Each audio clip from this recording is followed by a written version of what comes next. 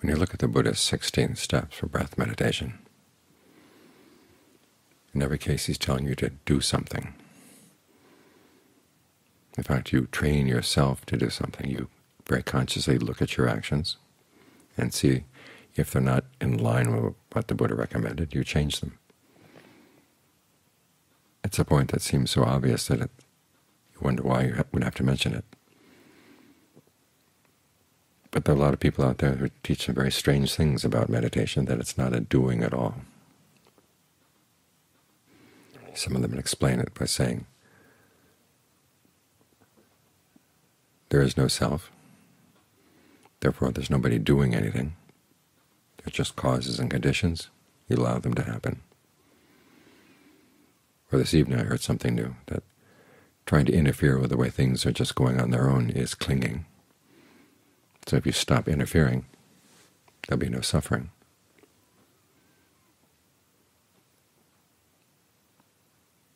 Now there is a point in the practice where you apply the perception of not-self to everything. And some people feel that if that's where you're going, might as well start out with that. But you can't start out with that.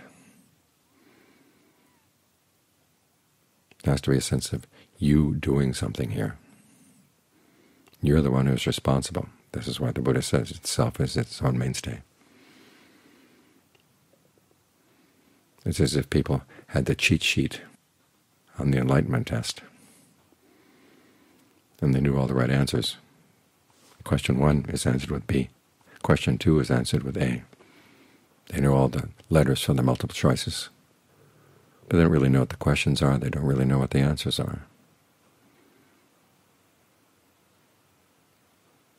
Because if you're going to gain any discernment, you have to look at what you're doing, see where you're causing stress, and then you can change. Some of the change comes from what other people tell you to do. Some of the change has to come from your own powers of observation, because this is going to be your discernment is the factor that's going to make a difference. You can borrow other people's discernment for a bit, but a lot of it depends on your own sensitivity to what you're doing and to the results you're getting from what you're doing. That's how the Buddha himself talks about his own quest for awakening. He tried this, he did this, he developed these qualities, and then he saw that it was lacking. So he figured out what else could he do. He went to the 2 teachers. He put their teachings to the test by putting them into practice. He didn't get the results he wanted, even though he had completed that practice to the satisfaction of the teachers, but it wasn't to his own satisfaction. So he tried self-torment. That didn't work. And then he finally got onto the right path. It was all trial and error, taking responsibility for his actions. And then when things didn't turn out right, trying to figure out other ways of doing things. Yeah, if you think the practice is not something you do, you're going to miss that opportunity. And who's the you who's doing it? The Buddha doesn't talk too much about that. I mean, you already have a you. All he's asking is that whatever you have, it's a state of becoming that you've developed. Train it to be competent, train it to be confident that you can do this. That's what the teachings on conceit that Ananda gave to that nun one time are all about. Other people can do this. They're human beings. I'm a human being. If they can do it, why can't I? We ultimately try to get rid of the conceit, but we have to use it first. The same with craving. It's okay to crave awakening. Other people have done it. The fact that they've done it, there's that news that they've done it, and you have a desire to want to have what they've got. It's not they're going to take away what they've got, but you want to have that same attainment. That's a craving that keeps you on the path. So throughout the practice, it's a matter of doing things, using things that you will then have to overcome. So you use your sense of self that at some point you will have to put aside. But you do that first through really getting to know the principle of karma. As you're sitting here right now, there are some things you're doing right now that are appearing in the mind. Other things are appearing in the mind that are a result of past actions. So there's some things that are happening in the mind that you don't take responsibility for right now, because they're done. But you do take responsibility for what you do with them. You're sitting here focusing on the breath. Other thoughts may come into the mind. For the time being, you say, nope, not going there. And you do your best to make the breath interesting and to make the skill of meditation interesting. Get some satisfaction not only out of the comfort of the breath, but also out of the fact that you've got some skills and you can use them. There's a real pleasure that comes from mastering a skill. It's not the same as simply having a pleasant sensation. There's a real sense of agency. I mentioned the other day that case of the psychologist who was observing events, and noticed that one of the things that makes them happiest is if they see they can do something and get a result, and they can repeat it and get the same result. They've realized they've figured something out. You do this action, you get that result. That sense of agency makes them really happy. On the other hand, you can think about people in depression, and it usually comes from a sense that they've lost their agency. They've tried to find happiness, and they've been stymied in every direction. So they just give up.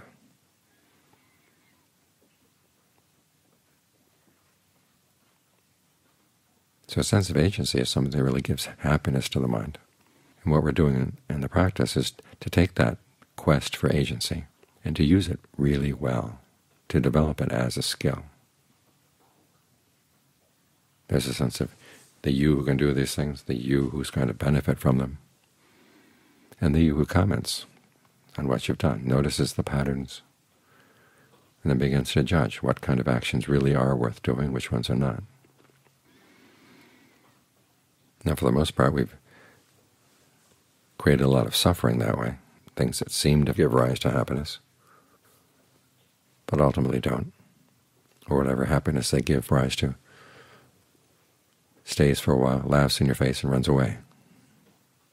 And then you're left with the suffering. So the Buddha's not saying, well, just give up, because that would put you into a depression. He's saying, be more observant. Be clear about what you're doing and the results you're getting, and he gives you some advice as to where to focus your actions, what kinds of actions to try to master. But then he says a lot of it is up to you. This is why he asks for people who are honest and observant, and said that the Dhamma is nourished by commitment and reflection. You commit to doing it, and then you reflect on it.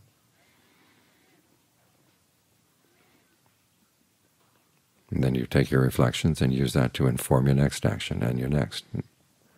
But pursue this as a skill, because it's through pursuing these skills, the skill of mindfulness, the skills of concentration, that you really get to know the principle of karma. Because we're working on a type of karma here that's really special. The Buddha says there's bright karma, there's dark karma, there's a mixture of the two, and then there's karma that's neither. It's the karma that leads to the end of karma.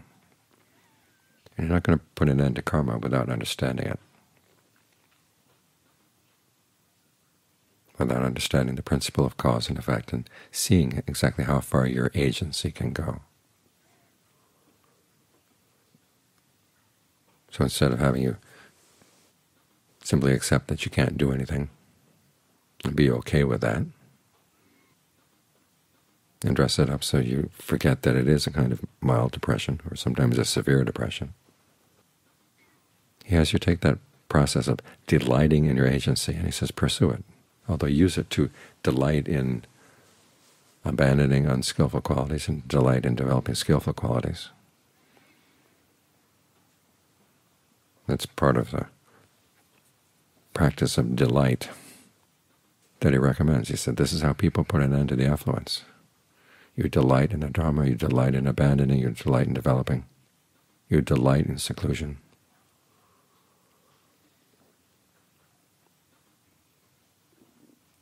You delight in what's harmless.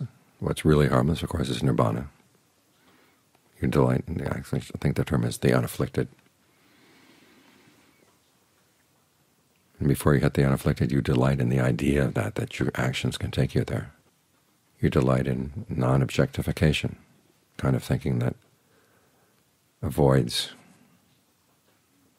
conflict, or is able to avoid conflict. You delight in the idea that you can find something that is free of conflict.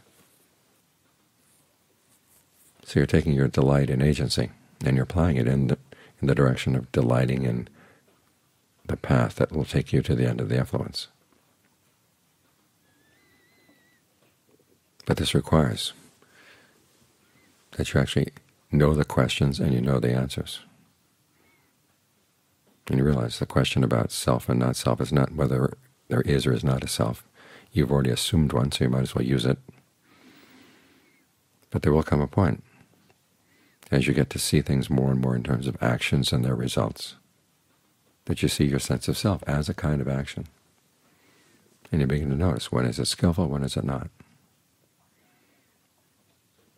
And eventually that pursuit will take you to the point where the perception of not-self does get applied to everything. In other words, you've answered that question. What, when I do it, will lead to my long-term welfare and happiness? That's the question. And the answer is found in doing the practice, committing yourself to it and reflecting on it. This is something the enlightenment cheat sheet can't tell you.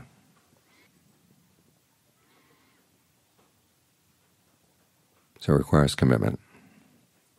A lot of people don't like to hear that. They'd like to hear, well, they don't have to do anything, they can be enlightened. But that's depressing. The Buddha is teaching you a path that leads to the highest happiness. And you do that by pursuing the happiness that you find in mastery, and the happiness you find in perfecting that sense of agency, that you really can make a difference.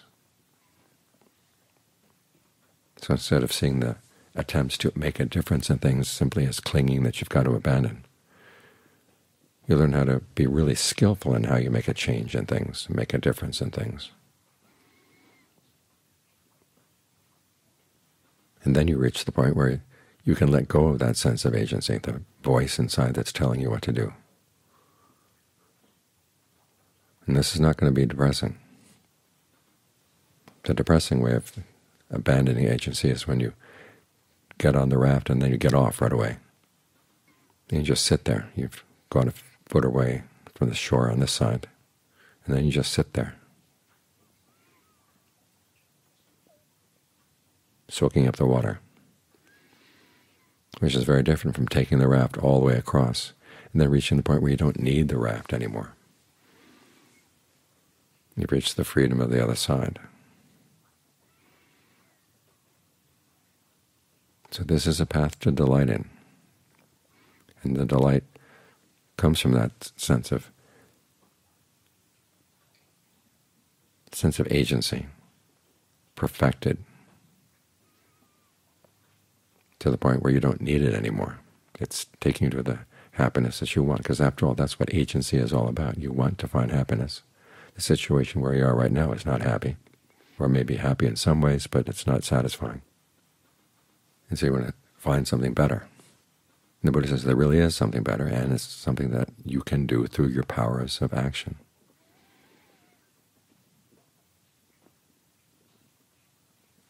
Which is why this is a path of delight.